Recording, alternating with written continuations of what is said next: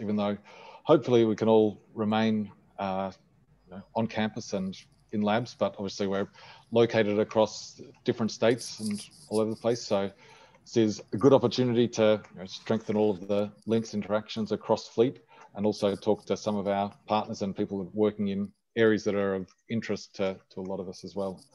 So for this first seminar for the year, and again, we'll continue these monthly, but the first seminar, we've got Danfeng Li, who's at City University, Hong Kong, and originally obtained Bachelor of Engineering from Zhejiang University and Master of Philosophy from Hong Kong Polytechnic, and PhD in the Department of Quantum Matter at Geneva. And so, yeah, recently started as an assistant professor at City University of Hong Kong, and keen to tell us about some of his research, which is going across condensed matter physics and material science. And I'll, hand it over to you then, but tell us about superconductors. Yeah, thanks, Jeff. Thank you. Let me share my screen first. We'll try this. Do you see my screen now? Yep. Okay, cool. All right, yeah. It's a great pleasure for me to actually meet the Fleet team. And thanks to Michael for the kind introduction, and also many thanks to Jeff and Jason for the organization of this event. So actually, Jason was asking me about my link to Fleet. Actually, if I could say, started from like almost 3 years ago when I visited, and for the first time and the only time actually, Melbourne. I met Michael, and who introduced me Fleet team. We even actually applied for DECRA together, but I was unfortunate that I thought it was a great program, a project that we wrote, but it failed. Anyways, so I would love to, if the situation allows, I would love to visit Australia again and meet people in person. But given the situation now, let me just share with you what I've been doing. Mostly the work at Stanford before I joined City University of Hong Kong in last November. All right. I'm going to tell you a little about high temperature superconductivity, particularly the material actually emerged last year. Actually 2 years ago, which is the so-called nickelate superconductor. Nickelate being sort of an analog to cuprate, were a material of a target for many, many years. So people were thinking to actually discover superconductivity in a nickelate compound. So this was realized by a experiment I conducted together with Professor Harold Wang at Stanford University. So before starting my talk today, I would like to place it in a more like a broad background and go a little broader to talk about the materials platform, which is the transition metal oxides. And as we all know that as a candidate, together with the many other materials that people actually think to replace silicon, right? Because of various issues and limits currently the silicon technology has, right? So in particular, the material that I've been always interested in is so-called transition metal oxides and oxide heterostructures. Let's say the interest around these materials actually go from, let me see if I can see my mouse somewhere.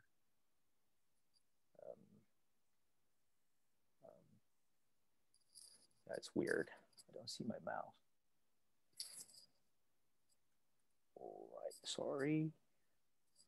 Okay, so the interest actually spans from all the way from fundamental side, let's say that you can realize low dimensional quantum phases, states in these materials or heterostructures, all the way to the application side. Let's say you can have multi-functional device, or you can even fabricate like catalysis for photoelectrochemistry, right?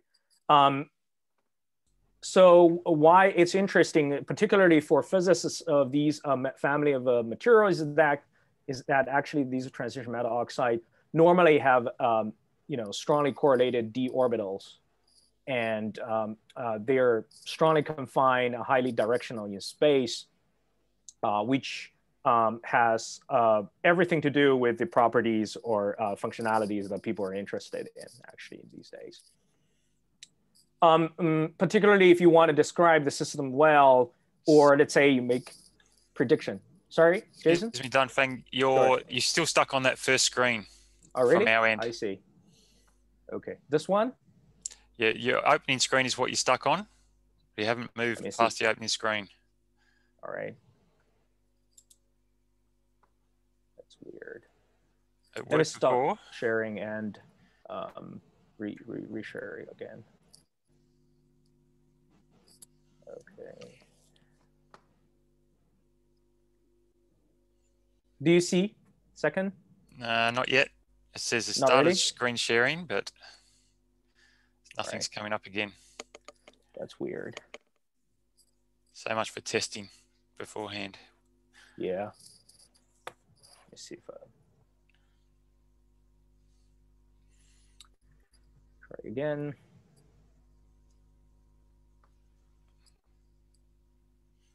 Yeah, I'm seeing it. Yeah. Yep. Now we're good. Now maybe good. Yeah. Try the next screen and the next one. Just go flick through a couple. Yep. Okay. You seem to be working now. Okay. Cool. The weird thing is I still don't see my cursor. That's weird. Anyways, so we need to add electronic interactions in order to, let's say, fully capture the features or of the system, like that we know like a Coulomb repulsions or exchange interactions, like like a Pauli exclusion principle, right? Okay. So as a very good example of the transition metal oxides that many of you probably know is the perovskite oxide. So all these oxides kind of share a similar structure, which is the perovskite structure. And due to the multiple choices that you can have on the A side and B side, as well as the interplay of these lattice structure and orbital and spin degrees of freedom, you can have all sorts of the functionalities, or if you want, properties.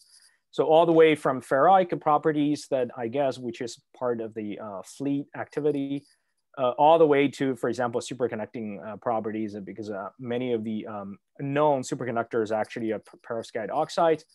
And a more exotic things like different ordering phenomenon can also happen in these systems.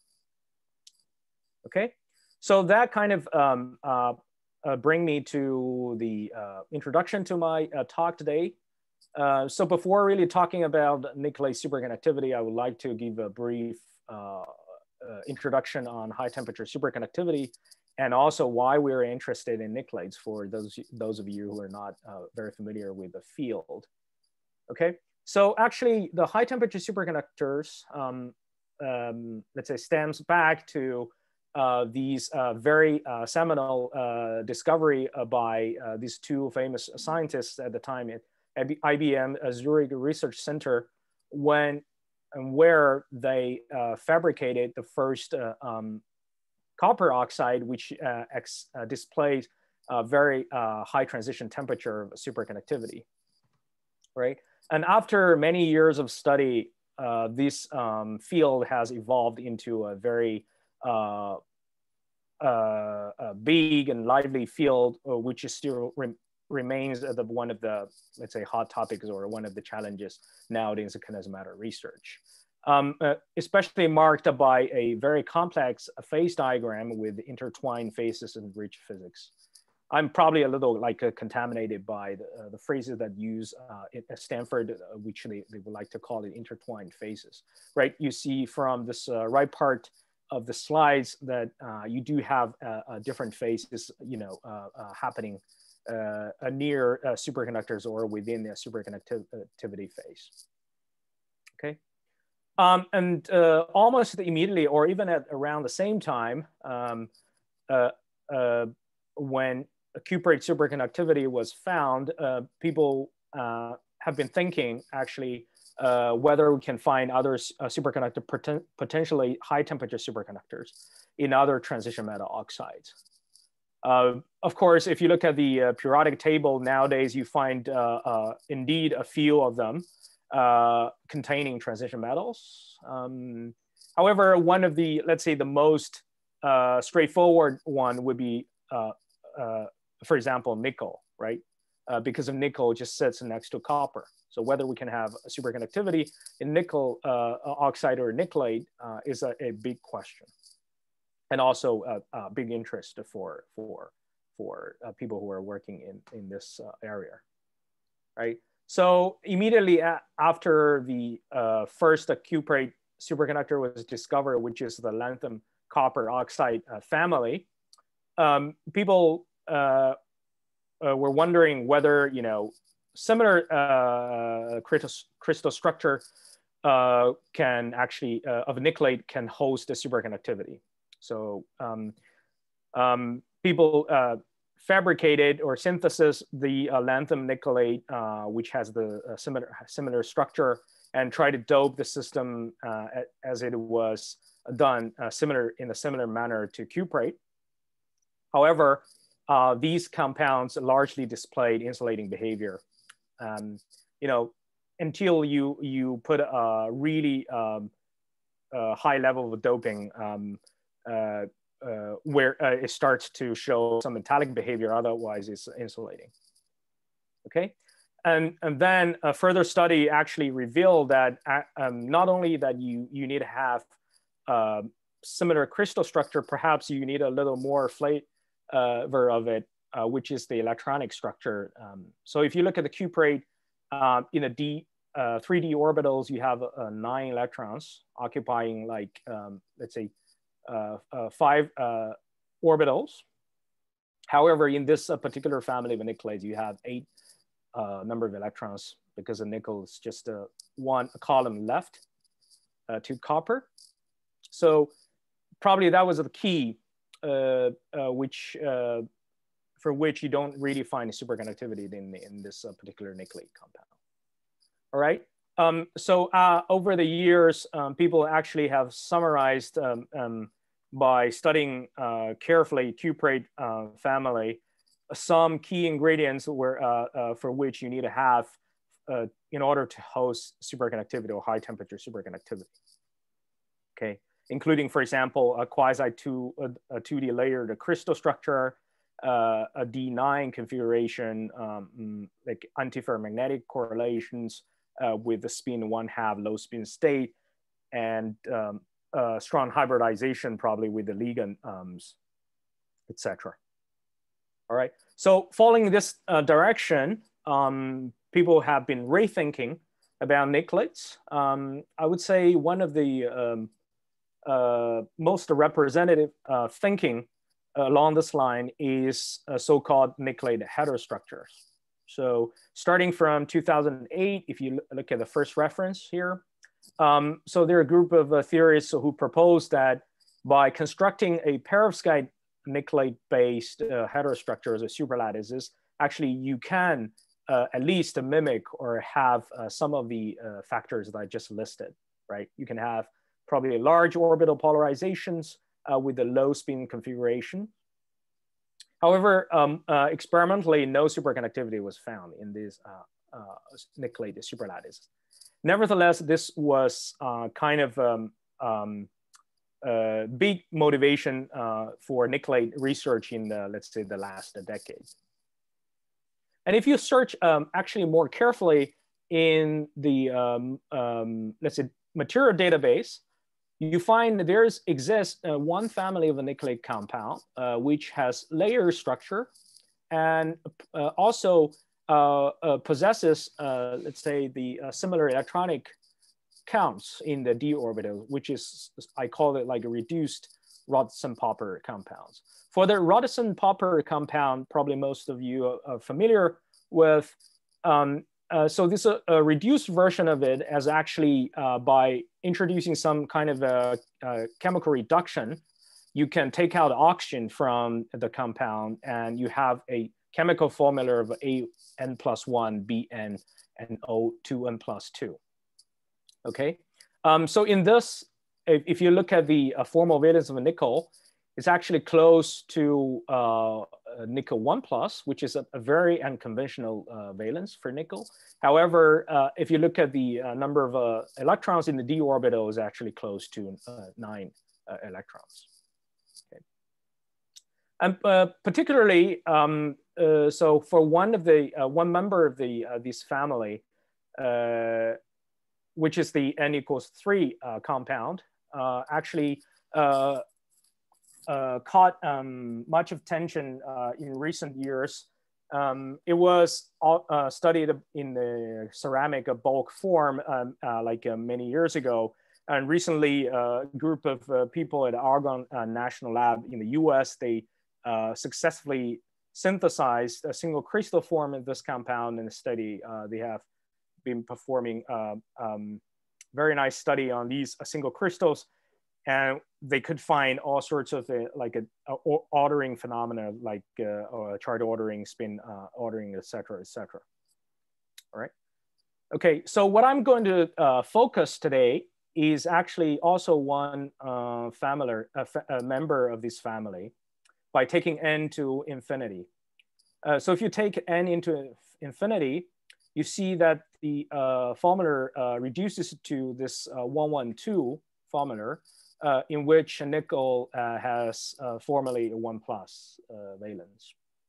So this is called infinite layer phase, which is very the same to the infinite layer phase of a cuprate, which is a high temperature superconductor. Again, if you look at the electronic structure, at least the starting electronic structure, electron count are the same to the infinite layer cuprate. Okay, so this is the starting point of my materials. So, so without telling you more details about these materials, let me just throw out like 2 slides about the key points why we're interested in these nickelates. So DFT-based calculations, for example, LDA, LDA plus U calculations already predict or tell you that these infinite layer nickelate are indeed have quite a different band structure as compared to cuprates, marked by the presence of a small electron pockets, both at the zone center and at the zone corner, right? As if you compare with the left figure, which is the typical band structure of a cuprate compound. So this system is a kind of a multi-band system, if you wish. Okay.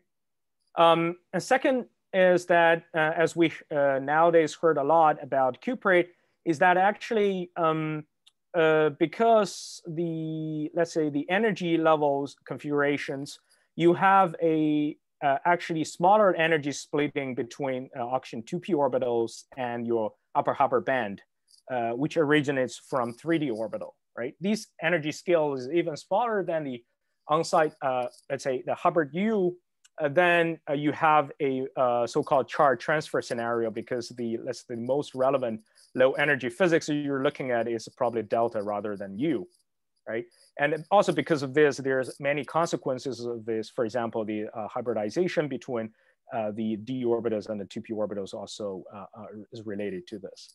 However, because nickel is just one, like a column left, right? For the same electron counts, let's say, you have a rather different configuration. Namely that in this particular case, delta is probably much larger than the delta in a cuprate. And then the system goes back to a more typical mod Hubbard picture, right? So this is the second point why nickelates are interesting or different from cuprates. Another thing related to the pairing mechanism. So we know that in cuprates, although there are some debates, but there seems to be a very strong evidence that the magnetic ordering of the ground state of the parent compound actually plays an important role in mediating the pairing, superconducting pairing, right? And people develop this different models. For example, there's a very famous John Rice singulate where, you know, when you hole dope the cuprate compound, actually those holes go to, let's say, oxygen. And because of these John Rice singulate state, actually, you can effectively, let's interact with the background copper, let's say copper oxide plane. Okay. In the nickelates, the picture is rather unclear, I would say, because so for a very limited number of studies, the parent compound of these inferior nickelates did not show strong evidence pointing to antiferromagnetic long-range order, right? And also because the participation of these rare earth orbitals in the Fermi surface, we can certainly have a contribution from these. So people have been discussing and proposing different scenarios. And also, when you think about crystal field splitting as well as interaction energies, you may certainly end up with a different, you know, pairing picture, like whether it's a spin singulate or a spin more exotic, like spin triplet pairing, etc. Okay. All right. So without further ado, let me you know, talk about how we make the materials. So we started from perovskite phase. So people were very intrigued by the perovskite phase, mostly because except for lanthanum, all these rare earth perovskite nickelates show a sharp metal-insular transitions with the metal-insular transition temperature tunable as you change the rare earth site cations. Okay, and then you can have this very famous phase diagram where not only you have let's say the metal-insular transition, you can also have magnetic transition as well as structural transitions. Okay, so what we do to synthesize these inferior phase is following this so-called topotactic transitions, which were firstly adopted by chemists in order to examine the let's say crystal structure transitions under the same topology of the material. So take lanthanum nickelate as an example. You start from the left part perovskite phase, and then by using the topotactic reduction, you can let's say transform the material to all the way to inferior phase by systematically removing oxygen, especially the apical oxygen. Okay. So this is a kind of like playing the kids game, like a Jenga tower game, where you let's say intentionally take out oxygen blocks without, you know, losing the topology, or if you want, without breaking the tower in your Jenga game. So it's like, we call it like a Jenga chemistry. Right. So what we did actually is a one step further.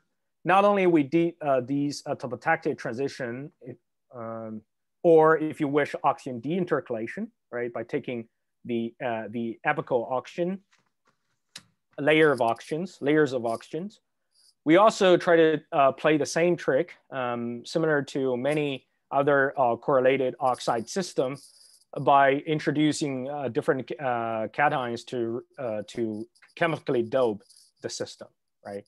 Particularly in our case, we took neodymium nickelate 113, and then we replaced neodymium with a strontium in order to introduce a whole charges into the system. And these materials are grown epitaxially on STO substrate. And then we utilize these chemical reactions to take out the oxygen in order to form the inferior phase. Okay. More practically, we grow our films by pulse laser deposition. And we have to use a large fluence in order to fully ablate out the nickel species in the target. Otherwise, as you will see, that we'll be facing some like material segregations, the secondary phases forming, which was quite a challenge to us. And after the growth, we just placed the sample and sealed together with a reducing reagent. In this case, we use a calcium hydride together in vacuum in the glass tube. So no matter how many, what I tell you, right, it in the end comes to a very simple device like shown in this picture, right? We just wrap up the sample with the aluminum foil and place together with this reducing agent and sealed in the glass tube. And by heating up to a relatively low temperature, typically about 260-ish degrees for a couple of hours, so we can achieve this inflator phase. So, okay, this is the first sample which shows signature of a superconductivity. So this was like back in 2018. So only after almost a year, the paper got published. And it was at 2 a.m. in the morning, so which sort of gave me a lesson that all good things happen in the early morning.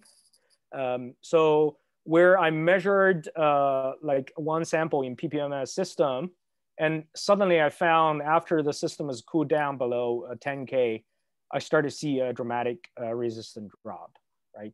Of course, it looks very dramatic in this plot, but if you actually plot the range from 0, it's only a very small dip. So certainly the material is far from being, let's say, perfect or optimized. But surprisingly, it only took us like 2 weeks in order to reach a full 0 resistance, right? So we were very happy, and the paper was written, right? And we were very excited to submit the paper. And then we took a picture, a TEM picture of the film. And this picture actually caused us another like 8 months before actually submitting the paper. So you see a zoo of different phases, right? If you look at the cross-sectional image. So what's encouraging to us was that for the very thin areas close to the substrate, we do have the inflator phase. However, if you look the floors up, you can find all kinds of different phases and segregations. And then we sort of convinced ourselves that this must be a extremely difficult growth condition to achieve in order to have a nickel 3.2 plus state if you count the valence in the perovskite phase as you dope strontium into the system, right? So the system doesn't really want to form this high valence nickel. And then by doing reduction, you're bringing down this nickel valence to another unconventional state. So it must be a materials challenge to us. So after a couple of months and burning like 2 excimer laser in our lab, so we figured out by growing the film thin and by placing a cap layer on top in order to facilitate the transition, topotactic transition, we can actually achieve a single crystalline uniform inflator phase. And if you blow up the cross-sectional TEM image, you see that indeed it would have a single crystal films sandwiched between both the STO capping layer and STO substrate. So it's, yeah, it's a pity that I don't have a cursor, my cursor here. Anyways, if you look at the right part, the TEM image, bright field image, you see that before a reduction, which is the top panel, you can see these apical auctions pretty well. And after reduction, which is the bottom one, you see that a large amount of these apical auctions were removed, right? And if you measure the lattice constant of the reduced material, you do see that it corresponds very well to the inflator phase, marked by a shrinked C-axis constant. Okay. Now we have the samples, and then we went on to measure, perform a great deal of transport measurement in order to, at the time, establish the foundations or prove that we have a superconductor, new superconductor. So first, let me take one step back. So we measured the resistivity curve of the perovskite phase. We saw that for the undoped compound, which is the red curve, we can see a canonical meta-insulator transition. Right? And after doping, we see that the insulator phase is suppressed, and then we have a metallic ground state. However, if you measure the inflator phase, interestingly, before doping, you can still have a metallicity down to a certain temperature before the resistivity shoots up, right? So people have been thinking why we have these like interesting behavior. There are different scenarios proposed, like a more straightforward, like a localization of physics, all the way to a Kondo scenario. Nevertheless, if you dope the system, you see that the metallicity get enhanced in the doped compound, and after roughly 15 Kelvin, below roughly 15 Kelvin, the system shows a superconducting transition. And we also, of course, did a bunch of experiments in order to demonstrate the property of the superconductors, including the standard current density electric field measurements, if you want, like IV measurement, also the magnetic response in magnetic field, not only in the DC field, but also in AC field, right? Because our system is in a very thin film geometry and sitting on a bulk STO substrate. So if you directly measure the magnetization in squid, all the signals are kind of blocked by the contaminants and also the impurities in the strontium titanate substrate. So in order to sort of test or show the diamagnetic screening effect, we performed this mutual inductance measurement where we indeed saw a strong signature of a superconductivity. So I'll come back to this point, but from these measurements, you already can extract some very meaningful physical numbers, like particularly for the magnetic field perpendicular to the sample plane, you can have in-plane coherence length. From a mutual inductance measurement, you can get a rough estimate about penetration depth, right? Okay, and then of course, just to show in the paper that we have measured many samples, and the superconductivity is very robust. And but you can see until here that we didn't have a very good control on TC values. It means that one sample coming out from the series that can have a quite different TC compared to others. So this is clearly a fundamental material growth control problem. So we went on to actually to perform even further deep materials optimization, and then we could actually went ahead and study the, let's say, things like temperature, transition temperature dependence, doping dependence of transition temperatures, etc. Okay, so this is so-called building up a phase diagram by looking at different doping concentrations. So based on the materials perfection that I just mentioned, we could actually achieve a relatively high quality across the series.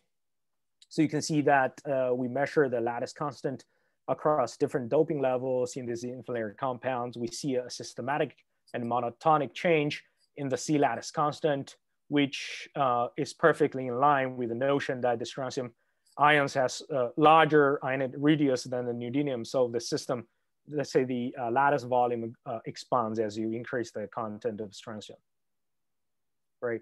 We also measured the resistivity curves for different samples. We can see that for some of the doping, they show superconductivity. For some of them, they show very interesting metallic and then insulating behavior, metallic to insulating behavior transition. Okay, and after our paper was published, I think it was took almost half a year for other groups to reproduce, but luckily there were other groups so we could independently verify our results. So if you wish, you can go to these two references at the right bottom corner to take a look. Particularly for the Ariando group in National University of Singapore, they reported also in PRL that a very similar phase diagram as compared to our phase diagram, as you will see here in this slide. All right, so we try to compare our TC variation to the, let's say, first the data of a whole doped cuprate as a function of doping levels. You do see that we have a kind of dome structure similar to the cuprate. However, you do see that the range of the doping level is relatively narrow compared to cuprates. Also, what's interesting is that, especially in the both in the underdoped and overdoped regime, there's some differences, right? Apart from the weakly insulating behavior I described, especially in the overdoped regime, we recover this weakly insulating behavior, which is rather distinct as compared to the case in the cuprates, where you sort of expect you see a Fermi liquid behavior in line with that you put dopings in an insulating system. Right? And we try to correlate the appearance of superconductivity with some sort of normal state transport behavior.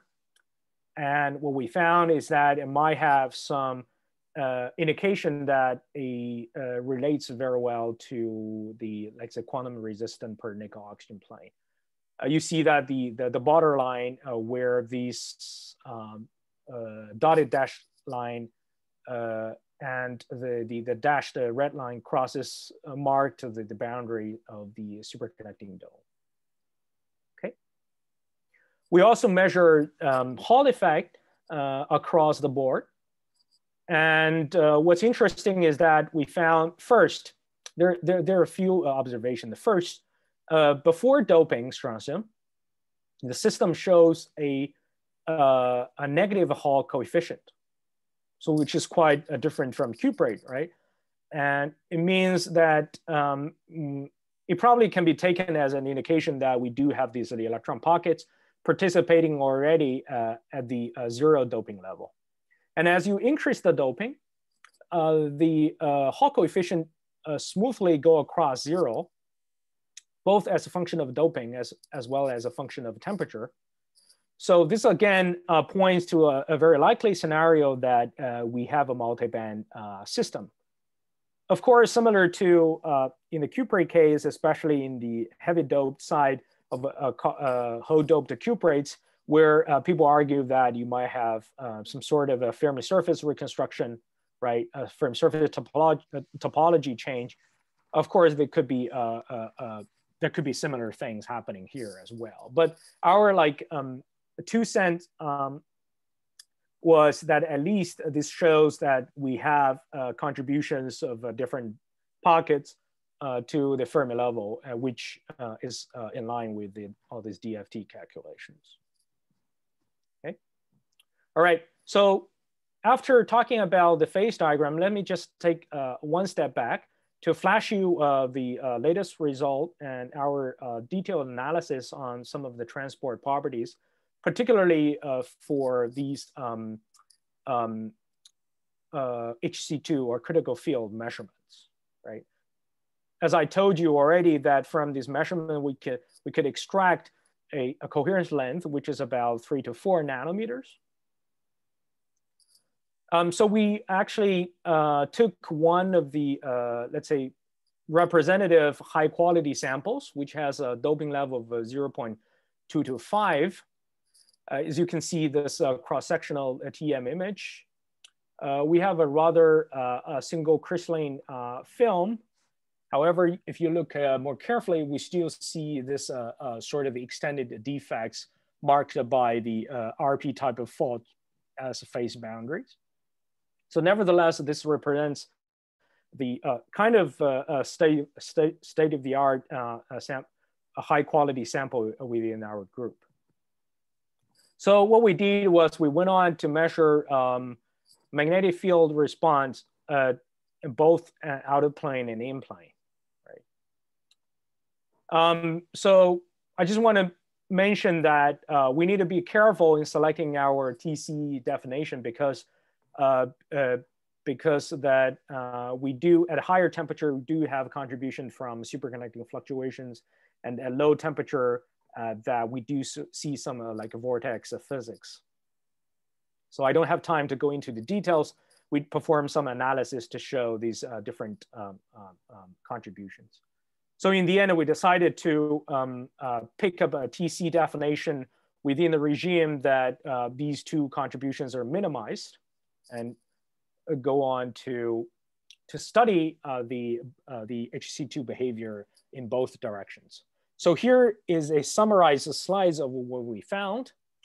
It is a very busy plot, but I want you to understand the take-home message.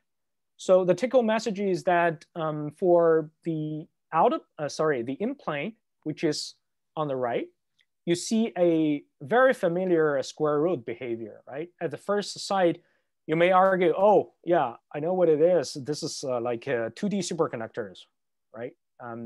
Geometry confined superconductor, which give you a let's say, which limits your orbital depairing effect in the out of plane direction.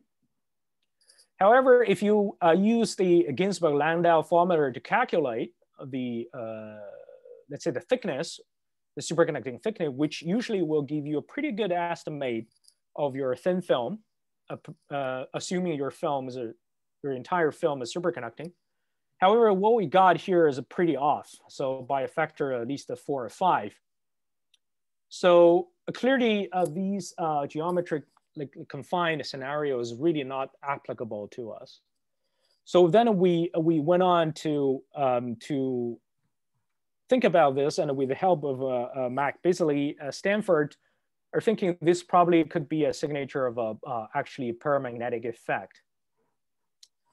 It means that the Pauli limit, the Zeeman energy actually dominate the depairing effect when you apply magnetic field into the system. And this was also corroborated by the fact that actually, if you look at the left part of the phase diagram, the system, when you go down to temperature when the Pauli limited effect, paramagnetic effect goes stronger, the system goes into a Pauli limited behavior as well, right? So the red solid line is a pure orbital limited scenario where you can see that you deviate from this line pretty quickly at a relatively high temperature, right? So, so we also, from these analysis, we can actually have different conclusions. Like if this is a Pauli limited superconductors, we're gonna have probably a singlet pairing and even parity. So what is missing and puzzling to us, I should say, is that the very strange low temperature state, right? Which does not allow us to fully understand the ground system, ground state of the system. So there are many, many different scenarios due to the time limit. I won't talk about them. If you are interested, we can talk about this later. All right. So, okay, I think I need to hurry up a little bit. So I just want to briefly mention our experimental work on understanding the electronic structure of the system. As I told you already that the nickelate system seems to be a rather a multi-band system, and also probably in a more Mott-Hubbard regime. So there have been many, many reports, probably some of you saw already discussing the electronic structure and pairing mechanism of these compound. And the Hall effect, of course, support this picture. So experimentally, what we can do, because of its thin film form, what we can do is to, let's say, take our samples to synchrotron and measure X-ray based, using X-ray based techniques. Particularly, we're interested in two sets of different techniques. One is X-ray absorption spectroscopy, which allows you to have a, let's say, chemically selective or element selective probe to the local electronic and orbital structure. And also we can perform resonance inelastic X-ray scattering, thanks to the great advance in recent years for example, probing materials like cuprates, using this technique with very high resolution nowadays in many synchrotron facilities. So we can actually see different excitations into the system as we shine light on the material, right? Okay. So what we did was first XAS, and in combining XAS with X-ray emission spectroscopy, we can be sensitive to both the occupied state and unoccupied state.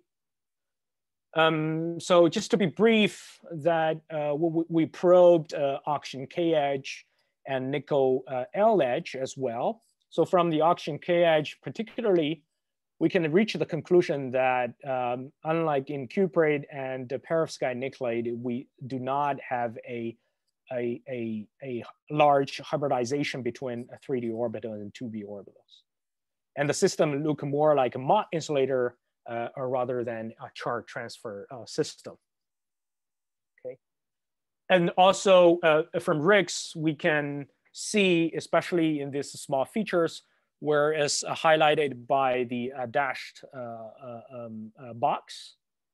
This small features is a representation of a hybridization between nickel 3D orbitals and rare earth 5D orbitals. So it seems that there's some crosstalk between rare earth 5D orbitals and nickel 3D orbitals, which seems to be reasonable if you look at the band structure calculations of the system, right? So to summarize, we probably have a rather peculiar system in which the role of the oxygen 2p orbitals got dramatically reduced. At the same time, we have larger interactions between the rare earth orbitals and 3D orbitals of the nickel. Okay, and also we performed the under the TEM scanning TEM. What's good about this technique is that we can actually be selective in areas and to avoid those areas which might have defects or a incomplete reduction. And we more or less reached a similar conclusion that we see a dramatic change in the oxygen K edge as compared to the charge transfer compounds, like, for example, perovskite nickelate. Okay. All right. So let me try to summarize this. So I won't read all these details in the conclusion part, but just to pose some open questions for your interest or reference, right? So we're still asking ourselves, what's the role of epitaxial energy, especially in the thin film environment? And of course, people are interested in whether, in other nickelate systems or similar nickelate system, we can have higher TC. And what's the symmetry of a superconducting order parameters? And can we actually have a better way to measure the band structure directly because of the two X-ray based techniques that I briefly talked about was kind of indirect evidence. And one fundamental question is that, do we actually have magnetic orderings in the system, or whether magnetic fluctuations play an important role in establishing superconductivity. One particular question that you might ask already is whether you have the superconductivity observed in the bulk. Unfortunately, in the I would say the two reported work on the ceramic 112 phase, no superconductivity was observed. Of course, you can always ask the question whether this is due to an extrinsic effect or an intrinsic effect, right? Okay, because the materials growth and synthesis already is a very tough job for us.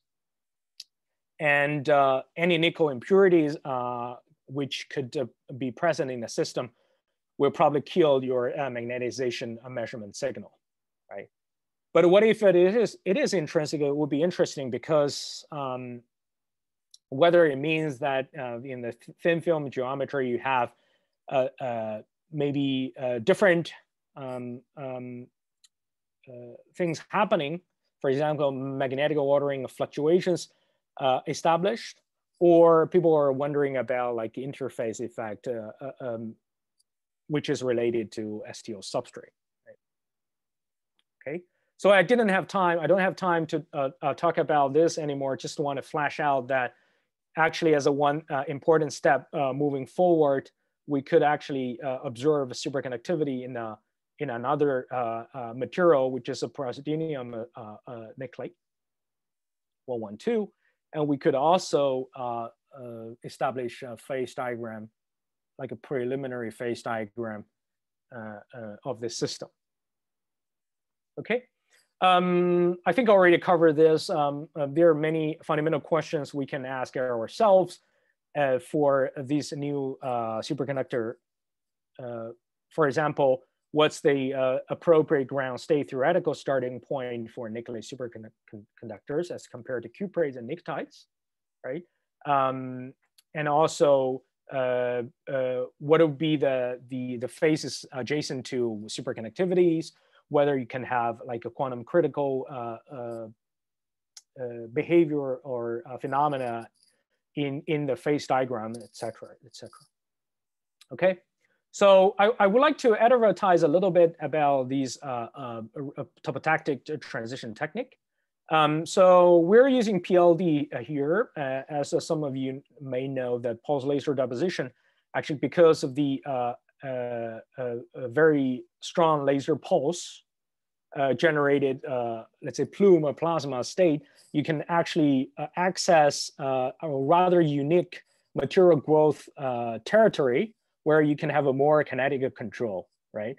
And this topotactic transition is also can be viewed as a more, let's say, kinetic control, because you're taking advantage of the different mobilities of ions in your system without, without modifying the lattice structure at relatively low temperature. So combining these techniques, so whether we can have a great opportunities to fabricate new materials and study the physics in these novel systems, I think it's a very interesting direction that we might think about. We might want to think about. Okay, so this is my final slide. I would like to just acknowledge all my wonderful collaborators across different university and different light sources, and also my colleague at Stanford, who help us understand the electronic structure and interpret our experimental data. So here are the references I briefly covered, and thank you very much for your attention. Sorry about the time. So thanks, Timber. That was great. Yeah, a lot of really interesting results there. So yeah, so we've still got time for some questions. If anyone wants to either enter it in the chat, or you can just unmute yourself for a question.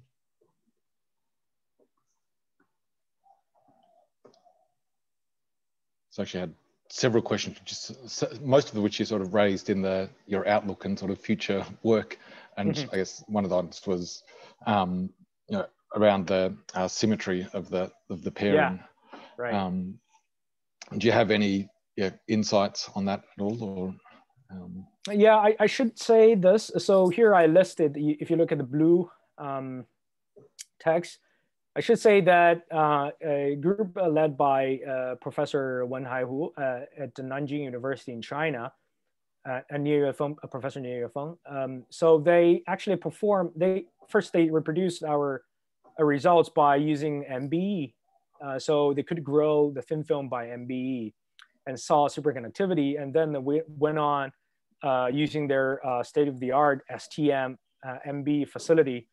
What they observed on the surface of the sample is that they saw, let's say, spectroscopic signature, which seems to correspond to two gaps with a different symmetry, right?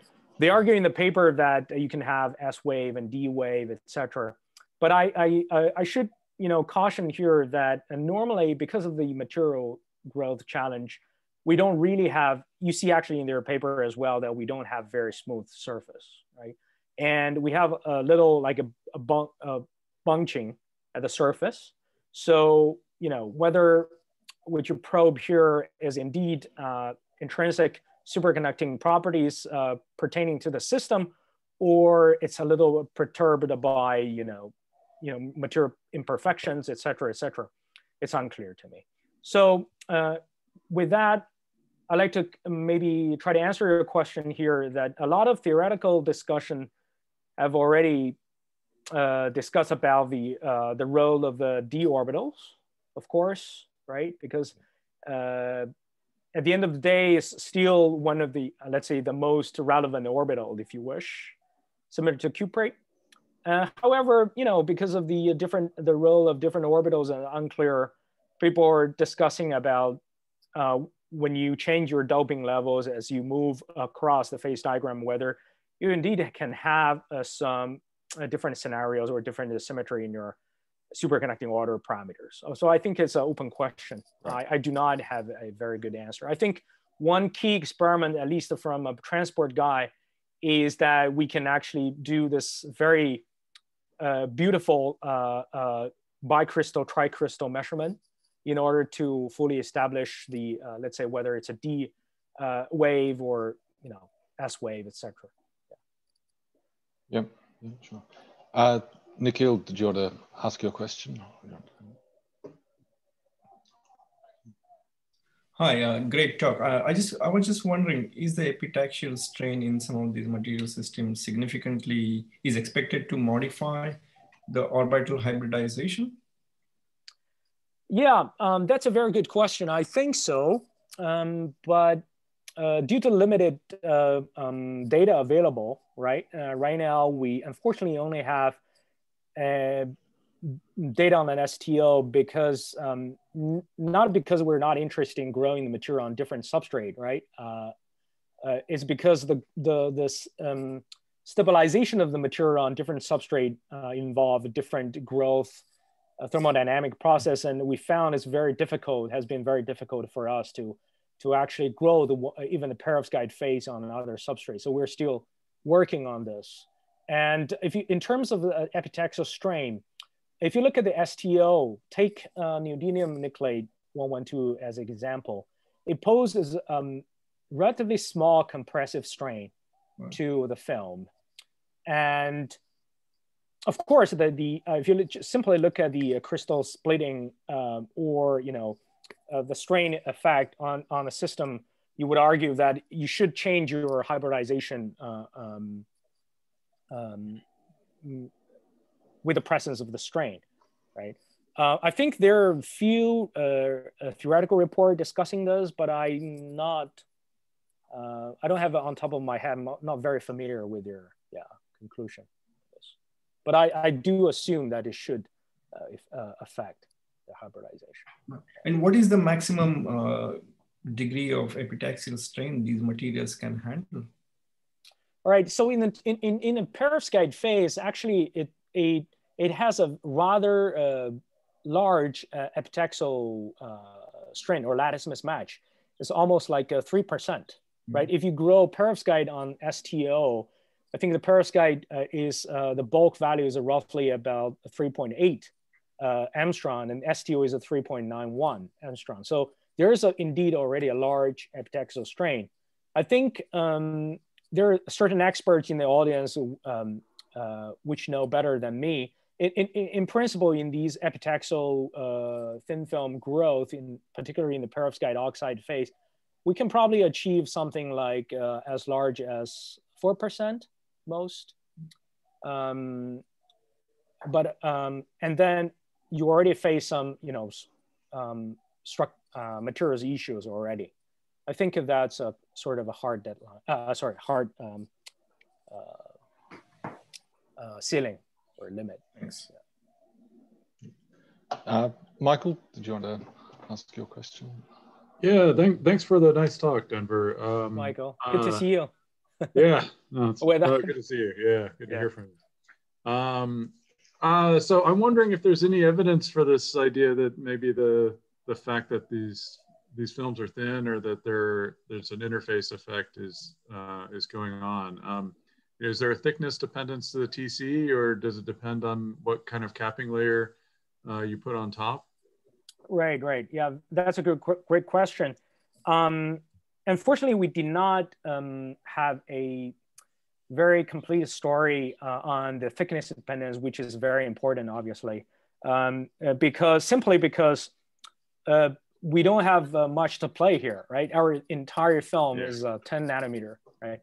And so maybe I'm not sure if I say this correctly. So if you try to grow thicker films, you immediately go to a regime where it's very easy to see secondary phase coming in.